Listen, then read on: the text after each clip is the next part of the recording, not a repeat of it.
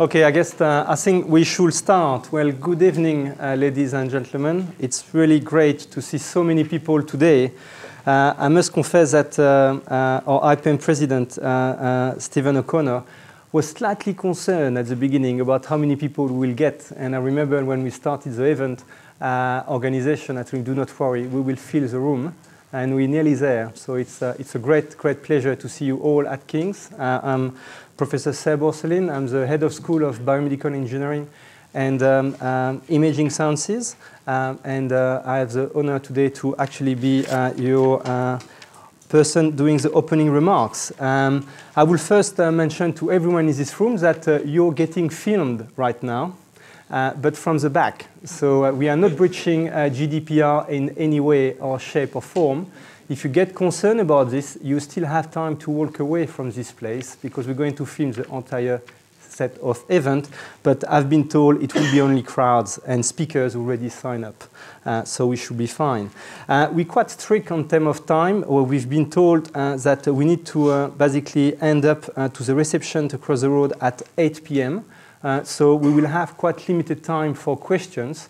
We will try to make sure that after every single speaker, we have a few minutes for you to actually ask questions. But we'll try to make the event of the panel discussion as more entertaining as possible. And therefore, we really hope that you will ask questions, or at least you will make a few statements if you disagree with some of the response of the panel members. Today, really, it's all about demonstrating that IPEM is really working at the forefront of some of those new digital health activity, and is doing it in close partnership with the university and Acute NHS Trust. And it's a great privilege for King's to be a partner in this event with IPEM, but as well jointly with Guy's and St. Thomas Hospital, where our colleagues and friend Steve Keevil is heading the Department of Medical Physics there. So today we have great speakers, three great speakers, trying to basically present you three different kind of level of granularity in artificial intelligence from a very, I would say, large horizon overview at the level of an industry presentation about how AI is currently changing and transforming life, hopefully for the better, and not making everyone unemployed. And the second talk will be from our Chief Technology Officer and Senior Lecturer in Artificial Intelligence, Dr. George Cardoso, who is going to focus much more on how AI is applied currently in medical physics. And then we will have an end talk from Dr. James Theo, who is Clinical Director of Data Science and Consultant Neurologist at King's College Hospital, about how data analytics and AI is really making a difference in real-world NHS Trust environment, especially certainly with a focus on neurology, I guess. So a great privilege to me to introduce now Johnny Hancock, Senior Data Scientist at NVIDIA. I've been knowing Johnny for a few years, and he's actually spending time physically within King's every week and spending time with our researchers and our clinicians. He's passionate about healthcare and its applications in the domain of artificial intelligence, has been working in many different areas, quite often related to automation and imaging with a strong angle around the public sector and the NHS. Johnny, please come and give your presentation. Thank you. Good evening, everybody. It's very nice to be here. It's always nice to spend a bit of time at King's. So I've been working in artificial intelligence at NVIDIA for probably about 18 months. And prior to that, I worked in the Health and Life Sciences department at Intel, doing quite a sort of similar role, which is all about helping people with technology, trying to get the sort of most out of their technology. So this is going to be quite a sort of high-level introduction, as Seb mentioned, a nice gentle sort of prod into artificial intelligence, and just sort of looking back a little bit at its inception. So what do we mean by artificial intelligence? What is AI? AI is, unfortunately, a very sort of overloaded term. It has all sorts of connotations to sort of science fiction, things like HAL, So it's not the most helpful term necessarily to get the sort of public's support for machine learning and deep learning. It's slightly unfortunate, but I mean, AI has been through several kind of iterations, and people often think that this is a new thing, and of course it isn't. John McCarthy coined the term artificial intelligence in the 1950s, and this picture here is actually Frank Rosenblatt, who he's actually wiring together the connections for a perceptron. So perceptron is still really the fundamental unit of neural networks today. At the time, they thought that the New York Times reported that this work would most likely lead to sentient robots that could do all sorts of human-like things and even reproduce themselves. I think they were a little bit premature on that prediction, but and in fact there have been several kind of AI summers and winters since then. But it is interesting that the fundamental principles have not changed since then. What has changed is the complexity and the sort of computing power that we can apply to these techniques. So we like to think of artificial intelligence as a sort of this layered sort of domain in which there are a number of different approaches. So when artificial intelligence was first kind of coined, we were using it for sort of problem solving of things like kind of chess games, and they were really using kind of logic, just kind of basic logic, reasoning systems. But unfortunately, that didn't really provide particularly kind of human-like behavior. The next era really came with machine learning, which was pioneered for a number of things, but one of the sort of canonical examples probably is the sort of email spam filter, using this kind of bag of words approach, where you were basically trying to separate all the incoming emails as sort of good or bad, or benign or bad, I suppose, using the keywords that are in there, and using these kind of machine learning techniques, which kind of learn from the data that they're presented with. Now, deep learning is kind of the latest flavor of kind of machine learning and artificial intelligence. It builds on those same capabilities. It still has this, ability to kind of learn from the data that it's presented with. And it's been responsible for some fairly impressive kind of breakthroughs over the last few years. So, just looking at some of the things, the capabilities that have emerged. I mean, we've been able to play chess quite successfully using computers for a while, but this is like the sort of kind of superhuman performance. So things like Go was always considered a game that was just too kind of sophisticated for computers, and actually approaches like deep reinforcement learning have proved that this is not so. And as we're starting to see, there are a lot of other sort of more useful tasks than just playing games to do with kind of medicine that have been kind of not solved, but have achieved this kind of, on a par with human performance. And as a data scientist, the one thing which really spurred a lot of this on was ImageNet, which is kind of nestling in the middle there. So in 2012, the first kind of deep learning convolutional neural network approach was applied to this ImageNet challenge of classifying internet images. And people really took notice of the performance that year from Alex Krzyzewski, because his, like I say, sort of deep learning-based network beat all the previous approaches that had been sort of honed by kind of humans using kind of domain expertise to get their success. And this one just learnt from the data. It didn't use any prior sort of human knowledge. People really took notice and they adopted this technique, and obviously the results have probably been obvious to many of us working in the field and everybody really, because these approaches are really kind of changing the way that we go about our sort of daily lives. So this deep learning method, as I sort of touched upon previously, people doing kind of computer science PhDs would spend a lot of their time sort of figuring out features that they could code around to tell the computer to recognize objects. So, you might have created a sort of an ellipsoid detector that would perhaps, detect sort of wheels or something. Now, deep learning doesn't do this. It uses this model. It's basically just a whole load of sort of connected weights.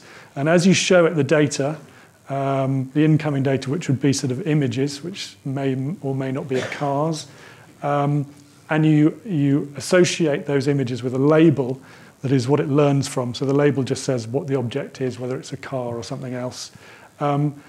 And you iterate over this process through many epochs. Eventually, the network learns to be able to sort of predict new images that it hasn't seen. And like I said, the novelty is that it doesn't use any of these handcrafted features. It learns the features itself, which, really kind of takes the human expert out of the loop.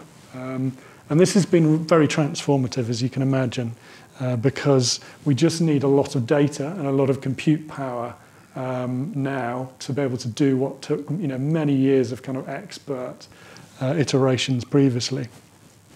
So typically now we will train a neural network. We'll use a training data set, like I say, which will be comprised of labels and example images for an image classification or segmentation problem.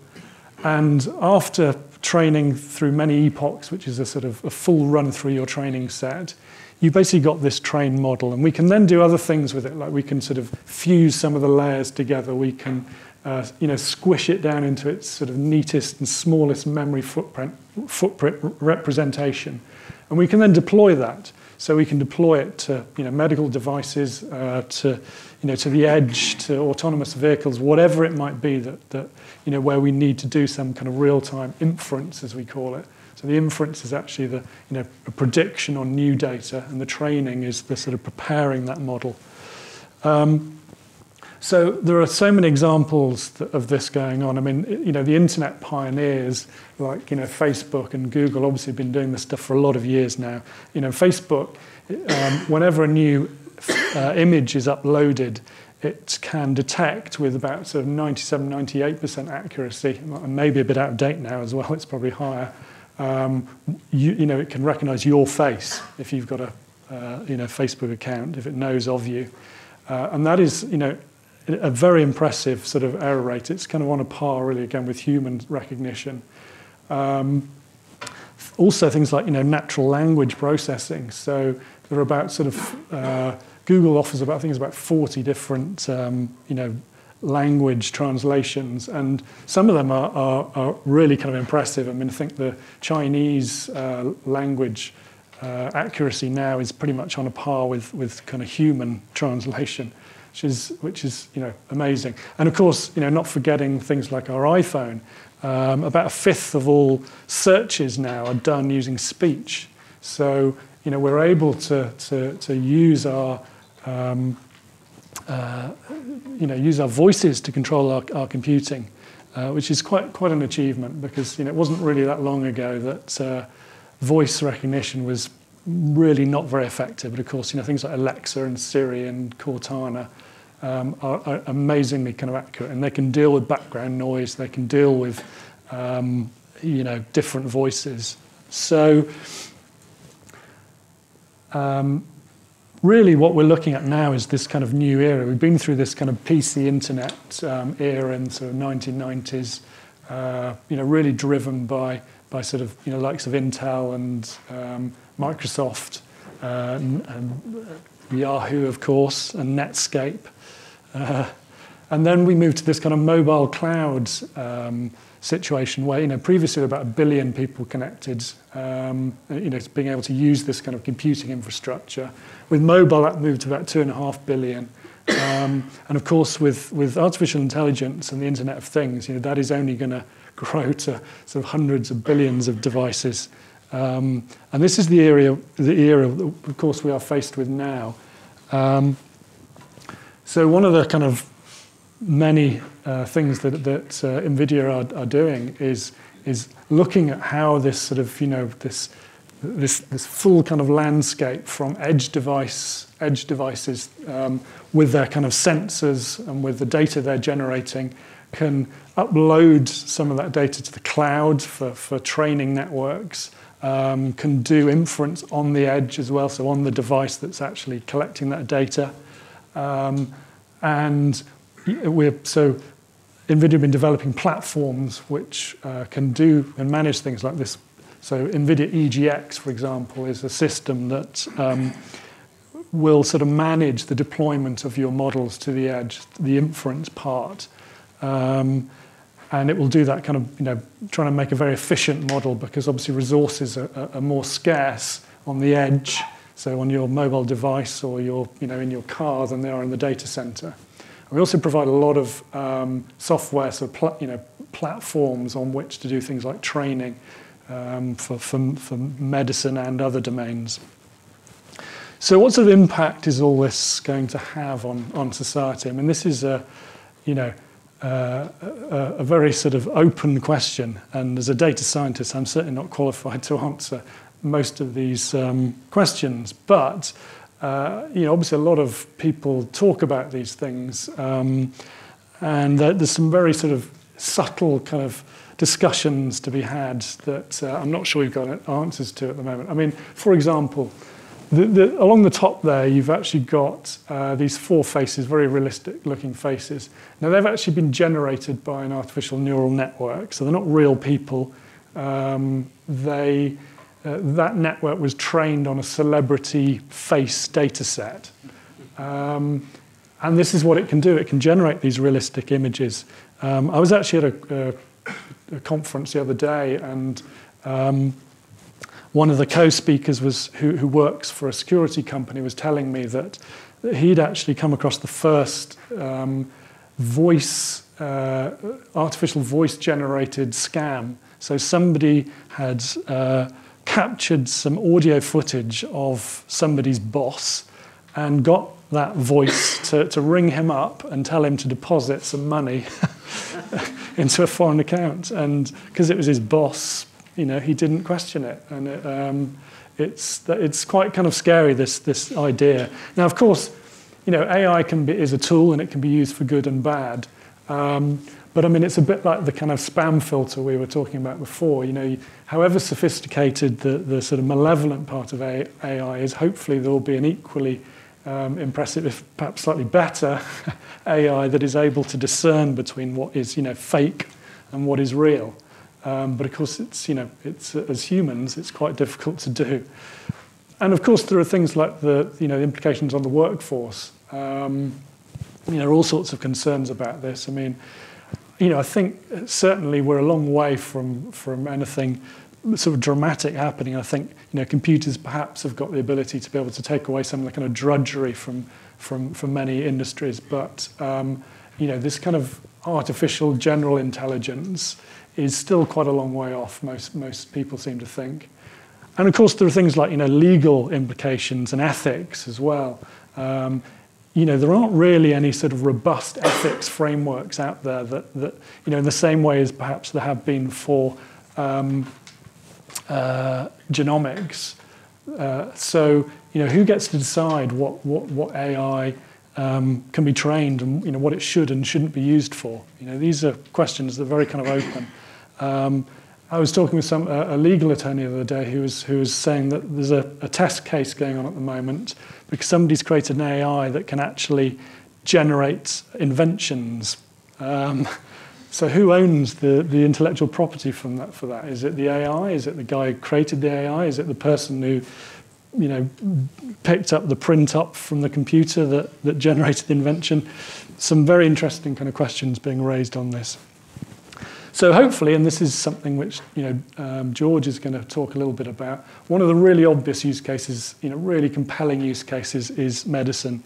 I'm sure you're all probably equally aware of the statistics than I am. We've got these real pressures on our NHS system, and we need a way to try and alleviate some of the sort of bottlenecks in things like radiology and pathology. And we hope that some of these new technologies are going to be able to do exactly that. So some great examples that George is going to show. Again, NVIDIA have been developing platforms for this sort of thing. You know, we've got this Clara platform that we're working with some of the KCL guys with as well.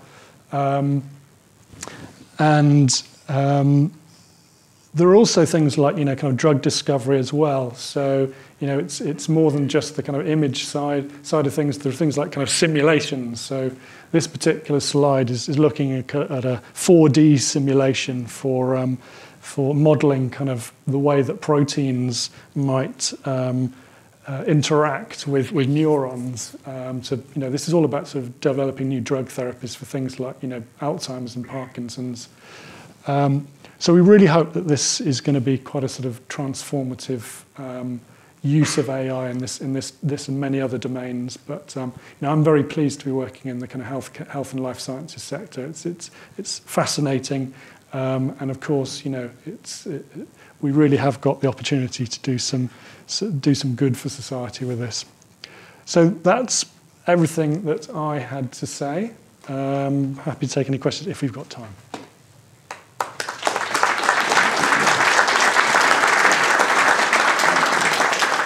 Very much indeed. We've got time for a couple of questions. Mark. Thank you very much. That was fantastic. So you mentioned earlier on about winters. Are we in a permanent summer now? Well, I'm sure NVIDIA would like to think that we are. I think inevitably these things are going to sort of, you know, wax and wane to a certain extent, and you know, I don't believe for an instant that it's going to be a permanent summer. I think there will be new innovations, and innovations will come and go. And you know, the thing is that I don't think deep learning and AI is going to go away. I think that's for sure. It's definitely here to stay. But it's, you know, it's a very sort of broad domain now, and some techniques will certainly come and go, and then others will kind of evolve and succeed. But I don't see any sign of it abating. Got time for one more question. Any guesses of where we'll be in 5 years' time?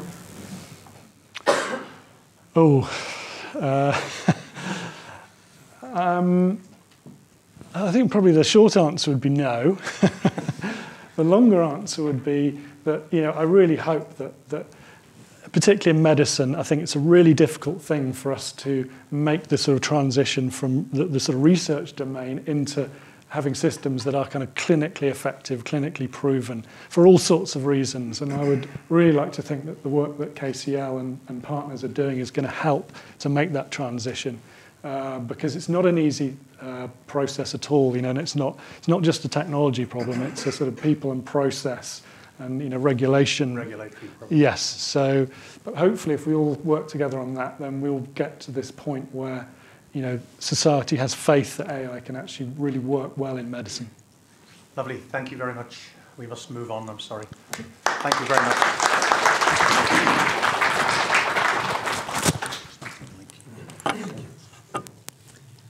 So I'd like to introduce Jorg Cardosa, who is going to give us a talk about AI in healthcare. Jorg is a senior lecturer at King's in London. He's the Chief Technical Officer of the new Innovate UK-funded Medical Imaging and AI Centre for Value-Based Healthcare. So, AI in healthcare. Thanks, Jorg.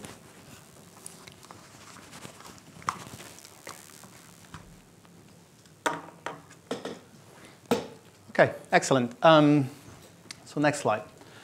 So just to continue on what Johnny was saying before, we really need to think about healthcare and the current processes that exist in evidence-based medicine. So what currently happens in evidence-based medicine is that you have a pipeline where there's some data, then there's some information that is extracted from that data, and then there's a prediction that is made. And that prediction can or cannot be used clinically depending on how it's set up.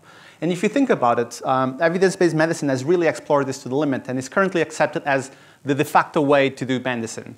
So you would have, for example, a certain sample of PSA, and there's a decision that was made by looking into large amounts of data that this specific marker, it could be low, medium, or high, and depending on this, you would have an associated Gleason score, and depending on this Gleason score, you might or might not have, for example, prostate cancer.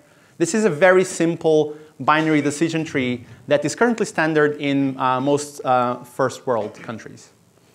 And what was happened was, throughout the last few years, was that we realized that this pipeline was really inefficient. That some of the models that we were using, these really simplistic decision trees, were really not appropriate for some of the complex decisions we were making, because there is a huge amount of interaction that goes beyond just a yes or no, or above or below a certain number. So what happened was we said, oh, computers are really good at fitting models. They're really good at computing stuff. So let's relegate this prediction part to the computers. This is where machine learning really started. So in this land before time, which is actually more than 5 years ago, what people used to do was to take a bunch of data, extract some features of some form.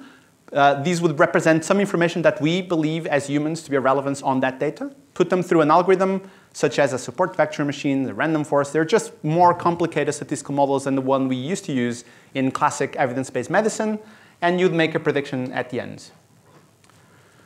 And when we did this, we again looked at the pipeline and we said, okay, we have these features that we hand engineer. We decide what to do, what to give to the algorithm, and then the algorithm does its thing. But much more interesting than that is kind of the next step, where we realize, actually, humans are terrible at figuring out what we should be using inside of these algorithms. So the next step was kind of saying, let's expand this a little bit further and give the computers the freedom to choose their own features. We're just going to give them all of the data we have, in this case, images or some part of the patient healthcare record, and the computers by themselves are going to learn what is called a representation that is relevant for the problem that they're trying to solve, and they're going to be doing this by themselves. And here enters deep learning. So really the key transformation that happened when deep learning came in was really this idea of representation learning, this idea that we can take data, learn a representation which you can think about as just a set of features that might not necessarily be human interpretable, they could be, but they are optimal for the task we want to solve. And now that we put these two things together, now we have really good algorithms to make predictions that can be well calibrated for risk and etc. And the three things that changed was the idea of representation learning, the fact that our software tools became much, much better. We could build these very complex networks by using things like auto-differentiation and symbolic manipulation so that algorithms can do a lot of the calculations by themselves. And lastly, the amount of data has been exploding. Obviously, hospitals have now been digital, some of them since the late 90s, and data is exploding. And because of that, we are in a position where we have enough data that is of good quality enough to learn robust representations. So what can we do now? And the interesting thing about deep learning is that the machinery is pretty much the same. It's just a bunch of building blocks, very, very simple functions such as exponential functions and rectifier units and convolution operators. They're really, really simple mathematical functions that we compose one on another. And just by putting inputs and outputs inside of this composition of mathematical functions and launching an optimization process, which normally runs on the GPU, and that's why we have companies like NVIDIA on board, you can train these systems to optimize their parameters and make predictions that are optimal given some target loss function that we chose. And all of deep learning can be seen as just a composition of functions. That's pretty much all there is, with some optimizers on top. And if we now say what we have as an input is a bunch of, for example, slices of an image, and what we have as an output is a diagnosis or a prognosis or an outcome, we can train the system in a completely end-to-end manner by giving it input images with no extra features on top and saying, can you just update your own parameters so that you maximize the likelihood of making this prediction? The same exact system can be made, for example, hierarchical and applied to skin lesions, for example, where you might have different classifications of different types of lesions, and within each class you might have subclasses and subclasses of these subclasses, which is actually how medicine is normally organized. We tend to compartmentalize pathologies in this kind of hierarchical structure. The same exact tools, but rather than making a single prediction for each input, we can make many, many predictions for each input. So we can have a prediction for each one of the pixels of an image. And if we can make a prediction per pixel, what we end up is with a pixel-wise label. So it tells us what is the content of that specific pixel. And we use this for many things. For example, self-driving cars use it to detect where the road is or the crosswalk or something like this. And in medicine, you would use it, for example, to localize organs or localize pathologies within the human body. So you see an example here where you have a brain that has been, where the tumor component of the brain has been detected 100% automatically and validated against human raters that perform the same task. And now we achieve basically a performance that is very, very similar to human performance. And what's interesting about these systems is that they are really general purpose. So this was a challenge that we ran last year, where the purpose was to use a single machine learning algorithm to solve 10 completely different tasks in a way that was 100% automated. So no human interaction, just the same algorithm on completely different tasks, given training data, and the algorithm had to learn that task. And what we demonstrated was, yes, actually this is possible. And more than this, if you do it in a generalizable way, your algorithms will be state of the art. They'll be working in many situations as well as some of the best experts in the world, even though there's been no human interaction whatsoever to train this algorithm. This is 100% automated machine learning. And in the same way that you can predict a pixel label, as I was saying, from an input image, you can make the same kinds of predictions where you can predict, for example, a continuous value from every pixel from an image. For example, let's say that you're in a situation where you're trying to acquire a PET CT image. You would use the CT information to correct for attenuation the information coming from the PET. So the tracer gets attenuated, and the emission gets attenuated. And because of that, we need to correct for that attenuation so that we can compensate for it, so that the image becomes realistic. If you put the patient through a PET MRI examination, the CT image is not available. And the CT image is what we need to be able to calculate this attenuation map. So what we can do is to say, if I give you an MR, can you predict what the CT image would have looked like if I had access to it, right? So you're predicting a CT image, a per pixel value of Hounsfield units in a CT from an input MRI. It's exactly the same model. It's just rather than predicting a label from an input, you predict an intensity from another input. And you can demonstrate that these models work really, really well. And more than that, they understand what we mean by anatomy. For example, this patient here had a little cyst inside of their skull. This was not part of the training set, and the model was able to pick that up and extrapolate. So it's not just memorizing examples. It's really trying to go a little bit beyond that and be able to extrapolate to new applications. You can have other applications such as reconstruction. For example, when you acquire an MRI image, you're going to acquire this data in the K-space domain, if you know what the K-space is. And what you can do is that you can run this inverse Fourier transform that gives you the image. However, if you only collect a subset of the data, so that is faster and you have less movement artifacts, the reconstructions can be really, really poor and your images do not look good. So again, what you can do is to train an algorithm to just say, if I give you an image and I remove part of the information that I was acquiring, what would the original image would have looked like? So the system now becomes able to reconstruct this MRI information without ever seeing the full picture and being able to still provide a good quality solution to the problem. So this is important in MRI because it speeds up examinations. But if you apply the same thing, for example, in CT, where you have radiation, you can then get the same quality of image using much less radiation because you're allowed to see less views or the smaller sinogram with less resolution, which means you can do faster and lower dose acquisitions for the same exact quality by teaching these models what human anatomy looks like. You can even go further and say, what if my patient had some metal implant somewhere? Can I learn to reconstruct the image as if the metal implant was never there? So rather than having these artifacts, these kind of striping artifacts that you see in this image there on the bottom left, can we remove them by teaching a model to reconstruct an image as if this metal was not there? And again, this improves the quality of the image quite tremendously, and it allows the clinicians to then look at it in a different way. And because this is deep learning, we always need to go back to cats and dogs. That's kind of the principle of it. So another way to look at images is to think about them as objects, right? Rather than saying, if we have an image of that cat, I'm going to label every pixel as being either cat or grass or something like that. If I have multiple elements in the picture, for example, multiple dogs and multiple cats, my cat label is meaningless because I want to count how many cats, for example. So what we want to do is to be able to detect these objects in images, and we want to detect multiple objects that might be overlapping each other. This is really important in healthcare. And this is just a little video.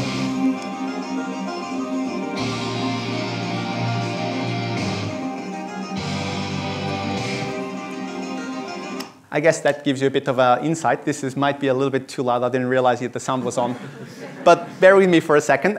So what was the point of this? You could see that these systems are now working live on very complex video with images coming from multiple systems without calibration. And they're becoming extremely robust even when you have multiple objects in the scene. The same exact algorithms mainly when transformed to 3D, because most of medical images are three-dimensional objects, can be made, for example, to classify objects such as masses in mammography, or, for example, hemorrhages or any kind of bleeding that exists in the brain of a person. And this is exactly the same class of algorithms, just applied to something different. Another thing that you can do with these algorithms is to teach them about what human organs look like. For example, this is an algorithm that has learned what human brains look like. You can imagine and dream about brains, and you can say, give me a brain. And it just gives you a random picture of a brain that does not exist, that does not belong to anyone. And the only thing you need to do is to give a bunch of examples of brains, and it learns what real brains need to look like, and it learns to produce images that look like brains. So why do we want to do this? Is because if we teach these models to only learn about healthy brains, and we give them an unhealthy brain, the model is going to say, I have no idea what's happening here, because I've never seen this before. You should look into it, which is basically a way to find abnormalities in images. It's a very, very simple thing to do, and it works surprisingly well. You can do something very similar to text. This is blurred on purpose. It's not a poor quality image. It's for patient privacy reasons. But what you can do is you can take text that was written about an image, for example, describing the contents of an image. You can clean it up if there's any things that you might not want. And then you can go through the same process of learning the contents of this text. So you have an algorithm that just learns to represent content of text. And then you can plot it. You can say, for example, every single point here is a radiological examination of someone's brain. And we said, is there any relationship with age? So the colors here represent age. And you see that there are patterns related to age. And because I've been looking at this for way too long, I can also tell you that there's these little clusters here that represent different pathologies that are clustered around each other. So why am I also talking about text? It's because if you think about these two systems put together, where you have a system that knows how to generate images and understands images, and a system that knows how to generate text and understands text, what you can do is to basically just do a little shortcut there, where you say, I'm now going to give an image, and you learn about images, and I want to pass this information to this thing that now can generate text, and now you suddenly have a system that can generate text from the image. And this is what is called image captioning. And this has been used in several areas, for example, chest x-rays, and more recently in relatively low-dimensional single-slice brain imaging data, where you have systems that can understand the concept of images and concepts of text, and by mapping these two concepts to each other, can then do something even more and even bigger. So just to finalize, I had this slide a few slides ago, and what we currently believe to be the next step is really where computers are taking over the full pipeline. So currently, many of these systems require data to be extremely well curated and perfectly given to the algorithm so they can learn from them. So humans are still very much necessary to prepare the data. However, what we've been working on is really on systems that can take data from the patient healthcare record, from the picture archiving system, from the radiological systems, from all of these different sources, and try to harmonize how this data is collected. Try to have algorithms that automatically curate that data, that automatically quality control that data, to verify if there's different accessory sources of information that might be complementary. And by putting all this information together, by learning semantics from text, by understanding the meaning of certain things in that data, we can then have end-to-end learning systems that are really able to extrapolate and be able to learn from all the rich data that currently exists in an hospital setting. And with that, I'll finish, and I'll open the floor for questions.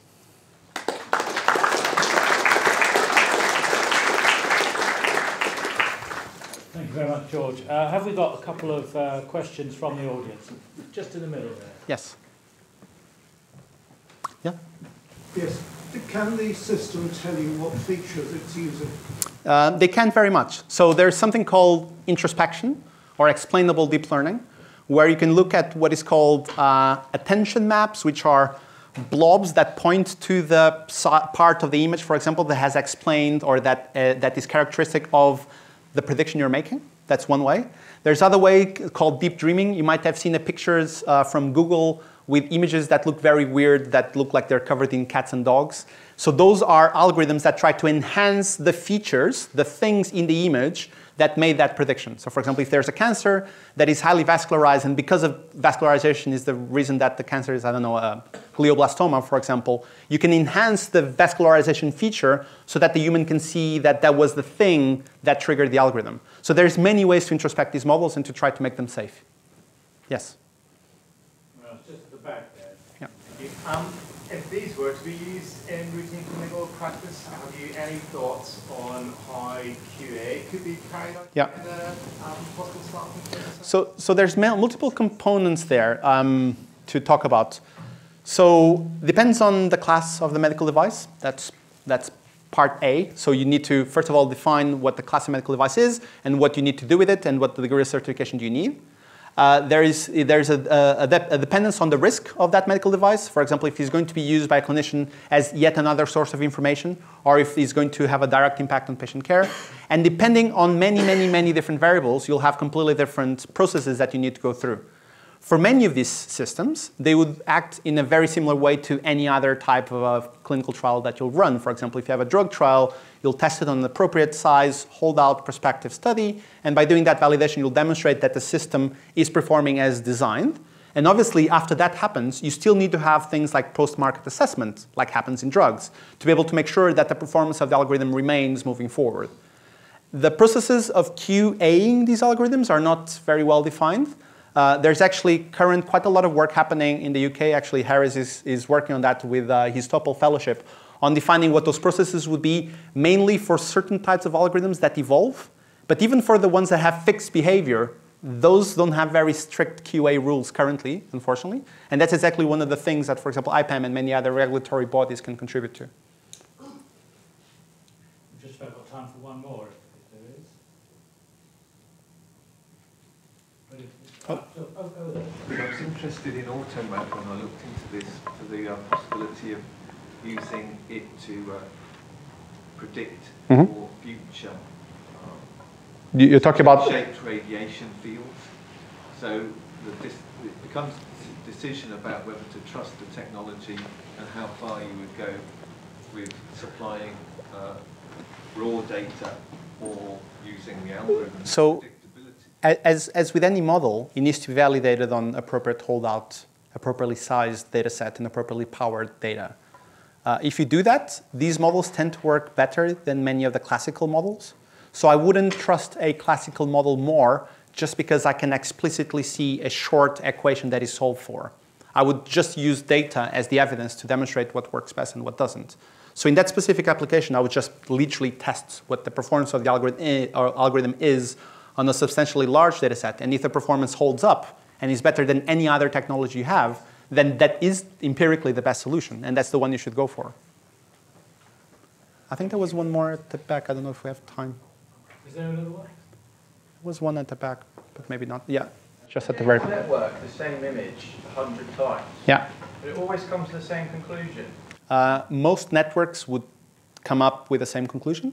Some networks have what is called a dropout layer, which is a way to introduce stochasticity in the predictions.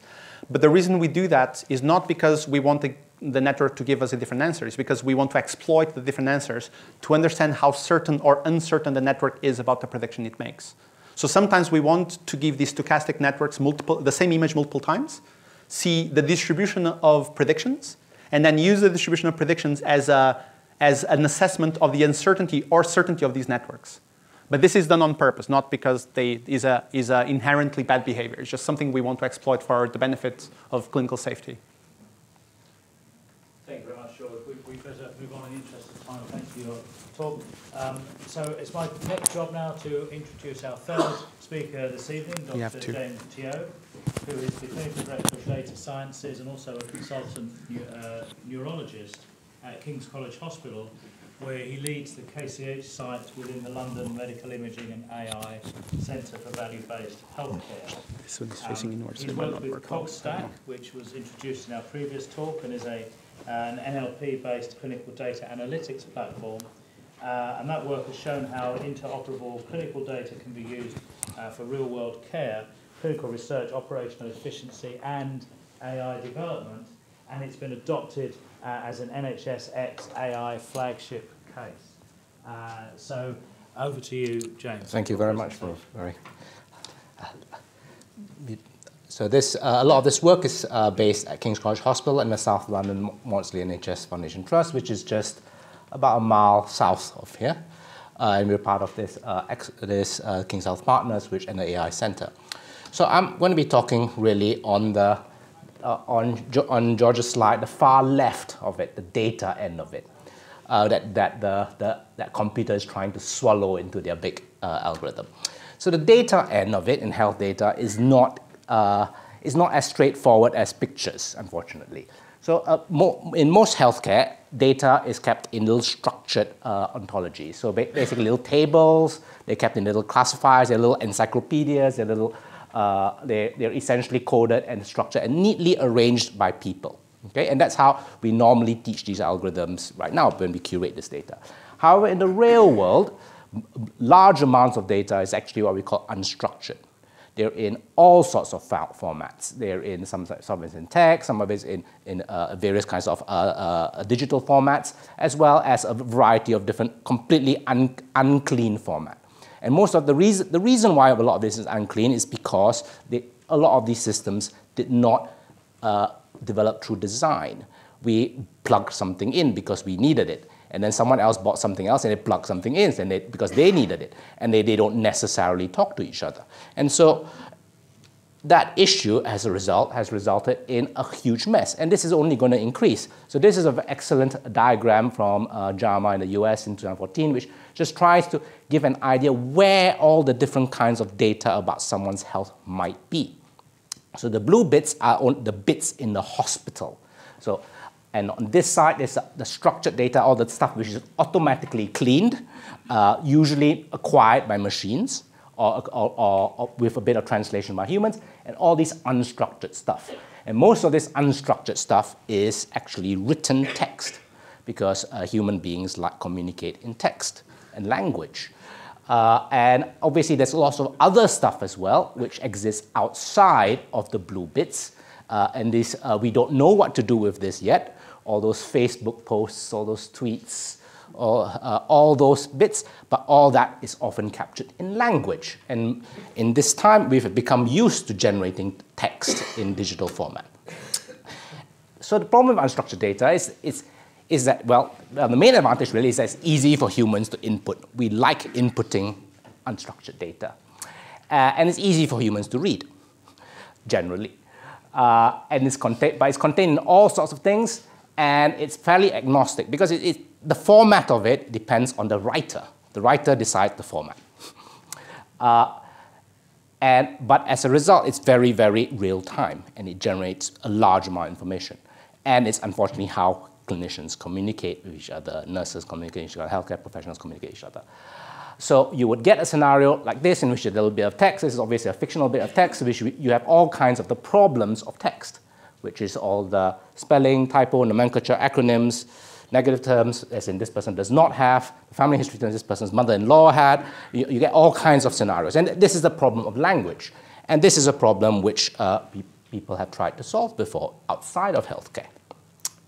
So the problem is that there's too much healthcare, that health data is all over the place, with lots of little systems, and it's unstructured, and often it's stored in a format which is inflexible because we do not have a good healthcare global standard, unlike other industries. And as a result, just as just an example of the health databases that exist in KCH, there's a little database here for dealing with appointments. There's a little database here for A&E. This is for the pathology systems. There's a health record bit, which is supposed to be the center of everything. The ITU bit. There's a surgical theaters. There's this, and there's probably another 200 up there, which we don't know about. Okay. And some of it is all kinds of very nice formats like SQL, Microsoft Access, and obviously everyone's favorite, database format, Excel. Okay, and so and this is because, as I said, people just plug this in as they acquire new information. But all this data is what is needed to generate health AI, okay, and to find features. So what we, together with Richard Dobson and the Maudsley, worked on was trying to find search. So this was just maybe a week ago. Google Health has discovered that they should do search. Okay, all right. I mean, it's nice that they're joining us late in the party, but they are actually very good in search, as I'm sure some of you have heard of. But essentially, search is the issue because we have so much data. and the data is not clean. And Google has solved this problem for outside of healthcare because they realized back in the 90s and early 2000s is that most data that is being generated on the internet, they have no control over it. So they have to have an algorithmic way to search for it. So our solution with the Maudsley is to build a process to suck up all the unstructured and structured data from a variety of different databases and put it into an open source searchable format within the hospital. And to allow our doctors and clinicians and nurses to find information about their patients. Now, before this, if I wanted to find information, how many patients with a cough and a flu and lived in SW7 and with a dog showed up in A&E in the last year, even if I could find that, it would probably have taken me a year or two to find it, even if I could find it. Okay? This takes seconds now. And so we've essentially Googleized our hospital's record for our own internal use. And so what this has therefore allowed us to do then, we've realized, is that suddenly we've got so much data that we can find, then we can start actually analyzing it and structuring it. So that step in the arrow in George's diagram, which moving from data to features. So features. Features are essentially slightly more structured forms of data. So if you search Google and it asks you, you type in where does Homer Simpson work, it will tell you where Homer Simpson worked. It will say, but no, I would hope not, no one in Google had specifically programmed that specific question. Because in the mid-2000s, Google moved to a semantic searching approach in which they tried to create a taxonomy of entities and where they exist, who relates to what, and so that there is a map of knowledge. This map of knowledge is what makes things work. So the meaning of a word is its use in language. This is a very important statement which, to understand how a computer understands language right now. It understands language not by by complex rules-based approaches, these expert-written rules, but by its statistical associations with all the words around it. So how you use the word is how the computer understands you. Okay? And if you give it enough words, it will learn how to understand you. That probably is a bit similar to how little babies learn, because you need to talk to them for them to learn. So our approach is we use a similar approach to a deep learning network, which is the fairly recent one called BERT, which was only released last year. The pace of progress is such that these deep learning language networks, a new one comes out every 3 or 4 months, which is even faster than the previous one. So if you look at the phrase up there, during the night, HR was in the 40s to 50s, the patient was at 8 milligrams /HR. The HR in that and the HR in that is, if you, in ASCII terms, is identical. But the algorithm can distinguish between that HR stands for heart rate, a particular concept, and that HR, which is a particular concept, hour. And it learns that it's because if you just throw in millions and millions of documents of text, then it will learn that if you phrase it in a certain way, that HR means one thing in one context and one thing in the other. And so what we can start to do is we can develop algorithms which can learn how doctors write, which, as you can imagine, is not an easy task. What other things you can also do is you can look for clusters of phrases which mean the same thing and unknown associations. So for example, we looked for the phrase kidney failure, and we found all the various words associated with kidney failure, the closest terms associated. And you can see that there. Paracetamol, all the painkillers started appearing up together, and another painkiller, a nerve painkiller, various other painkillers showed up, but you also see certain antipsychotics start showing up within it. And you start to build these statistical relationships just by throwing large amounts of data. So if you want to try to estimate how much data we've got, to be frank, most hospitals don't know. It's very hard to estimate, but once we managed to search it, we've discovered we've got about 3.5 billion documents. And that's just for, a bit of South London. And I'm sure every hospital has that. It's just they cannot access this information because there's so much. And we've got it over 20 years of doctors' ramblings, nurses' ramblings, and obviously some of it is fairly structured as well. So what we're reaching in the scenario is that we are able to take a bit of text, transform it to fit it within some sort of understanding of ontology, and we've created we tested it out in a semantic AHR approach in which we search for the meaning of the word rather than the word. So obviously everyone can search for a word, you just search for a keyword in a document, but this is searching for the meaning of the word. So certain words have certain meanings which often have lots of synonyms.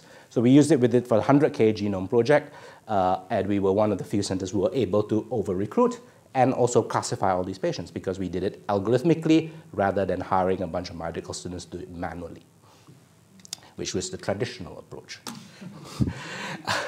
And so once we built that, then we realized we could use it for all sorts of things. So this was an audit in which we tried to track, we used an algorithm to read the text of drugs being used to treat stroke patients, what we call anticoagulation.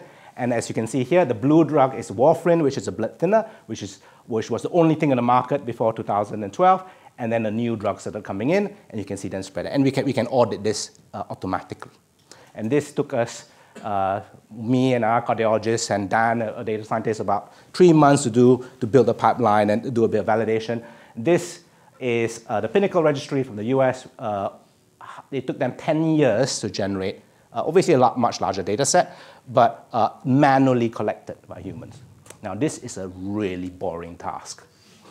Okay, we shouldn't be giving humans these such boring tasks. And so, and we can do this on the fly now. So we should be creating, at this stage, we're creating algorithms to reduce the really boring tasks, the tasks that we shouldn't be wasting humans on. Okay. Obviously, at some stage, we'll be moving to superhuman performance, as we have seen before, and all the other things. But I think at this stage, what our primary focus, which is what interests NHSX and other organizations right now, is to reduce the amount of very inefficient, boring tasks that humans are being made to do. So other things we also did, we could classify all the bleeding because we have this knowledge network, so we can, as you know, with the word bleeding, there are lots of synonyms. Synonyms mean two words mean the same thing. So that you can describe it as bleeding, hemorrhage spelled like an American, and all the other phrases that doctors use. And because of that, it's often actually very hard to track how much bleeding is occurring in a hospital because they show up in all sorts of places and people call them all sorts of things. But we were able to track that. From that data about how much bleeding and how much people are being given blood thinners, we can plot out the dimensional charts for each patient to see how many of them have bleeding events as it occurs. And the dark spots are the areas where patients at high risk that should be treated with blood thinners, and the ones lower down should not be. And these are standard clinical procedures. These are just to show again how patients are moving from drugs to drugs, and we can do this on the fly, which, as I say, would have taken us years and whole departments of PhD students to collect this kind of data. And moving on, we've also moved on to data which is neatly collected, what we call structured data. So data which is neatly collected are usually neatly collected because the NHS requires us to neatly collect it because we are paid based on it. So one of the neatly collected things is A&E workloads, waiting times. So waiting times, how many patients are seen within 4 hours in A&E, and you can see it's been declining over the years. And that data is collected, and we can plot it out here. This is one hospital, the Princess Royal, which is in further South London, suburban South London, and this is King's College Hospital up there. And we plotted out every day over a period about 3 or 4 years ago. And you can see that you get these cycles in winter. But what was interesting was that we were interested in modeling this so that we could forecast this. Now, contrary to what people think, is not the volume of patients showing up in A&E which will cause us problems with flow. If you imagine a pipe in the system, it's either the problem upstream or downstream. And it's a problem downstream. It's because we cannot move the patients out of the hospital. And so we needed to build a system which can track this and track out what are the problems of flow within the hospital. You would have thought this would be remarkably simple, but there are lots of nurses and doctors and administrators who run around with clipboards collecting this. Okay, and this is a manual process in many hospitals. So we built a graph system of every single ward. The green one is King's College Hospital, the blue one is Princess Royal, and the direction of patients flow moving across the network. We've published this, and basically each line is a patient moving from one ward to another. This is over like a 2-year period. You can plot it on the graph. If anything, most of you who may know about graph networks, you can obviously do all kinds of modeling with this. This process of collecting it is surprisingly simple, but it's not done. It's actually done manually. But it's actually recorded by metadata as patients are admitted and discharged. It's just that a lot of clinical staff time, administrative staff time is being spent just dragging this out. And these things have been, as we said, has been solved in other industries. And what we then did is then we plotted, so each second here is a patient moving from the A&E in the middle to every second's an hour, and which ward they go to, and each ward's expanding and such. The hospitals don't actually easily know how many patients are in and where they are. It's very hard to tell, because most of it is manually collected. And you need to build systems to automatically generate this. And this here is which wards are associated with good patient flow the next day. So this is on the same day, prediction, and the next day. And so we can see that which certain wards are critical to the flow in the hospital, and certain wards are bottlenecks. And we can then, therefore, from there, build forecasting systems. We can forecast how likely an A&E is going to become overwhelmed. It's not overwhelmed because of the number of patients. We have lots of data which shows that, and NHS England has lots of data that show that. It's not the volume of patients coming in, it's the volume of patients going out. And that is, and so then we've built these various things which measure how the network changes over the weekend, what features within the network are associated with poor performance within hospitals. But this is just to show you what can be done if you have enough real-time data. And it's not just about the data, it's about the real-timeness, and that it has to have some process to clean it rather than using humans. Obviously, we can use humans, but that's a very laborious process.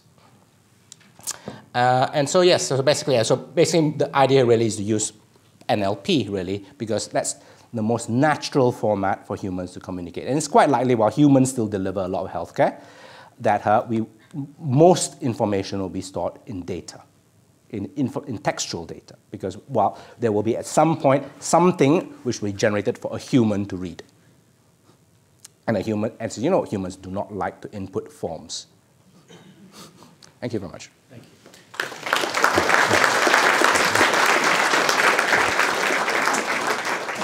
you. Thank you, James. So, fascinating talk. Thank you. Are there any quick questions from the audience? Then we're going to move into the final panel session after that. But let's take a couple of questions for James's presentation.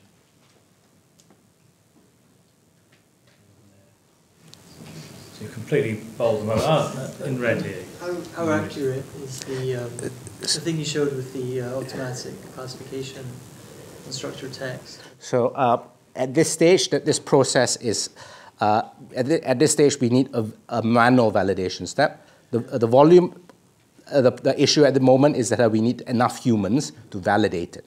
Once it's validated, then we can progress rapidly towards the deployment. We would say that without any training, the accuracy was about only 65%. Then within a training of about 3 hours, we got it to about 90%. For a particular one problem, but obviously we need to test generalizability and such. But it's just amazing the pace of natural language processing over the last few years. And just one there, yeah, that's it. Similar to the question on quality earlier, I've had to work on a database, and one of the problems was the quality of the data, trying to screen it for manual errors. How much of that is going to be a problem in? Almost certainly.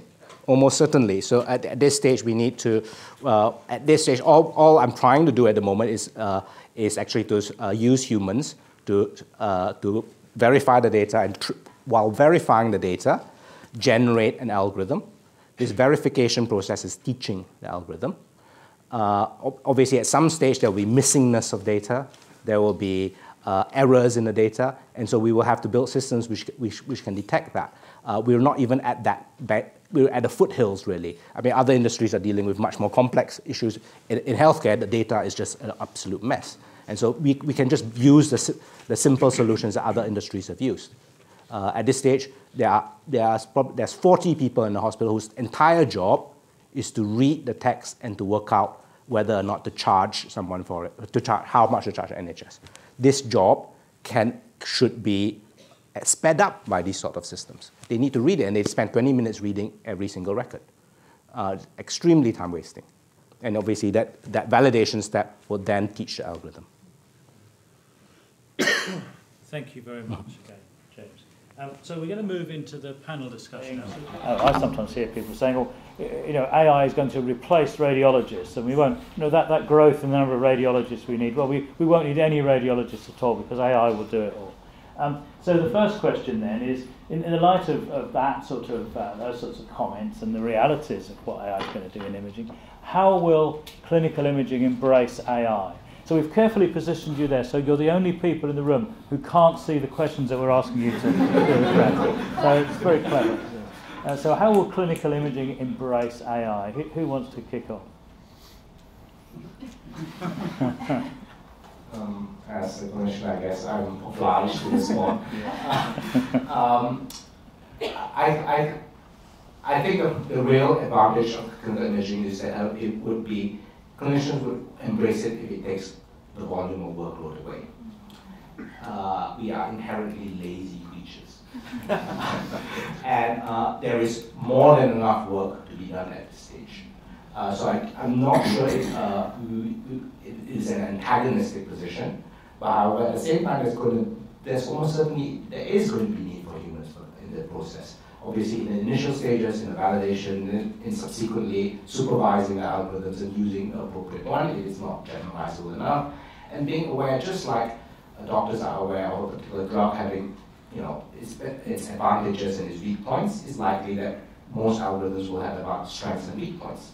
And so it may be that clinical imaging specialists may end up becoming experts in algorithms. The other point is that computers are very good at quantification, and it can be very difficult for humans to actually produce an accurate quantification. So I think that human sort of AI symbiosis is a very powerful sort of argument here, because providing empirical data can make a real difference to things like sort of cancer staging or whatever it might be. So I think that sort of relationship is one that we can exploit very well in medical imaging. Yeah, but just to complete that answer, I think it also depends quite heavily on what time frame we're looking at it, right? So if we're looking into 20, 30, 50, 100 years in the future, in 100 years from now, very likely the answer is yes. That's fine. That's probably the same for many other jobs. But there's a very slow process to get there. Most of the algorithms are currently not safe, and there's a process of trust that needs to be built throughout years of integration, of working with each other. And that process needs to happen, and only when that process is complete can we then start trusting algorithms to treat humans directly. And we're not anywhere close to that. Thank you. Well, that issue about safety leads very nicely on to the second question, which is about AI safety in clinical settings. What issues should be addressed? Panel. So I think one thing which I've been sort of pondering on for quite a while is that when I put up that picture before about sort of inference and training, it was a nice sort of transition, like you just move straight from training your algorithm to going into the clinic. And of course, that is never going to be true. And I think one of the points that George made before was about this kind of empirical evidence that needs to be accumulated. And I think the missing piece in a lot of the kind of infrastructure and platforms at the moment is this, statistical information gathering about algorithmic performance, so that algorithms can run in the background on real data for a while and only actually sort of be elevated to the position of visibility by clinicians when they have been demonstrated to be at least as safe as whatever the baseline is. And as you say, an element of this is trust. And even if the safety is pretty good, if there's no trust, then things will fall apart and people will use it. So to build the trust, then you need a key bit about is explainability to a certain degree, and keeping, initially at least, humans in the loop to supervise it, humans who understand the algorithm. And I guess I'm finalizing a lot of these discussions, but the other part that I think is really important in healthcare is that healthcare is not, we're not in the same situation as, for example, self-driving cars. If you're in a self-driving car and the algorithm makes a wrong decision, you crash and you probably die. In a healthcare system, if the algorithm knows it's going to make the wrong decision, and we can teach these algorithms to know when they're making these wrong decisions, they can call a human. And it's perfectly fine to do that in a healthcare setting. So we just need to make sure these algorithms are designed and integrated in an appropriate way within the healthcare system in order for them to be safe. Fascinating. Thank you. Okay. So here's again a question that we've touched on a little bit in the discussion already, but quite a big question that I suppose members of the public might be thinking when they see some of the hype that we see about medical AI in the media, and it's this: will I continue to be cared for by doctors, or will AI take over? Where are we going to be in? Again, it probably depends on the time scale, but what do you think, Pam? Well, that's a very interesting question. I don't think there's any danger of any kind of short-term robots taking care. But having said that, I did read an article recently about, I know in Japan that they've been using robots to sort of not take care of, but sort of provide some companionship for older members of the population. And apparently some of them, when the robot reaches the end of its battery or life or whatever, they get very upset about it. And so it appears that robots can already ingratiate themselves to some people, to the extent that they actually have funerals for them. I have to have my phone as well. No, but I think the key word in this question is careful. Because you're not asking whether the robot will treat you, okay? I think it's whether you'll be cared for. And that's what humans want. They want someone to care for them. They may have a robot to do the operation or aspects of the operation, but they want a human to be caring for them. And that's the human element of it, which the trust element is that, and then it's the human companionship, the human factors. And so I think empathy and the human aspects of clinical care will actually be restored by this process.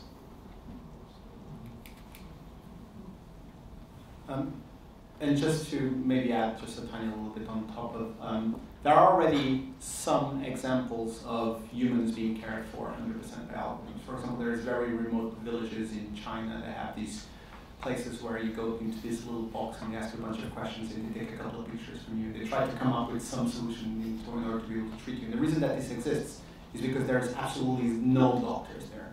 So it's better to have that than having nothing. And if you now think about algorithms as companions, it all depends on which process of the healthcare escalation you are in. Obviously, if you're going to be in the center of London, you have enough specialists around you to be able to treat you in an appropriate way. But you're in a place that is not necessarily as privileged as London when it comes to access to care. Maybe algorithms will perform extremely well. So I think it's also a balance that we need to have between technology performing really better and the privileged position that we are in by being in central London and having some sort of balance between those two that maximizes the quality of care that we can provide to patients. That's the ultimate goal, is to make sure that it can save lives. Thank you. Well, so that touched quite nicely on the sort of broader societal implications of AI, which we already heard aspects of in some of the talks. And so moves very nicely into the final question, which actually is posed in two slightly different ways. It's not really the same question. Will society, more generally, I take that to mean not just healthcare, but society generally, embrace HI? Will we come to love AI? There's this really interesting YouTube video called Humans Do Not Apply. which is really about is very, very informative, and is really about how every single area of every single job out there, all the way from very standardized professions to very creative professions, and how they will all be altered by AI, and many all of them will be replaced by AI. And I think there is a societal process that needs to, a societal discussion that needs to happen in terms of how we want this perceived. Algorithms are not going to replace you because they want to replace you. They're going to be replacing you because we want them to replace us, because we believe that that's the best way forward. And as a society, we need to be discussing what the impacts of those things are, and how to make those decisions, and how to introduce them slowly within our societies to make sure that our population is prepared and is not going to resent that change. I think we will, almost certainly. I think society will embrace it, but it will take, as George says, years. This is not a conversation that will end in an evening or a year. This will be a process which happens over decades. The Industrial Revolution was over a very long period. This is not going to happen in 1 hour generation. This will be multiple generations learning to embrace AI. Yes, I'd also probably make the point that I think unwittingly people probably already have embraced AI in many respects. So, you know, just things as simple as, like, say, your iPhone is using AI the whole time, and we're all kind of benefiting, or whatever device you might have, we're all benefiting from that, you know, without realising that there's AI involved. I mean, things as simple as, you know, Netflix recommendations. These are all AI algorithms that are running. So I think, you know, possibly what we mean by AI can be sort of taken in a different direction, but I would say we've all pretty much already embraced it. Thank you very much. Well, thanks very much for engaging with that discussion and for your talks earlier. It just remains for me now to hand over to Professor Stephen O'Connor, the President of IPEM, who's going to just make some closing remarks to end off this part of the evening, not the whole evening. We've still got the reception to go. Stephen. Thank you very much. So, a few thank yous are due, really. We'd like to thank all the speakers for giving us their time so generously and giving us these fascinating insights into AI, and I think we should give them a good round of applause for that.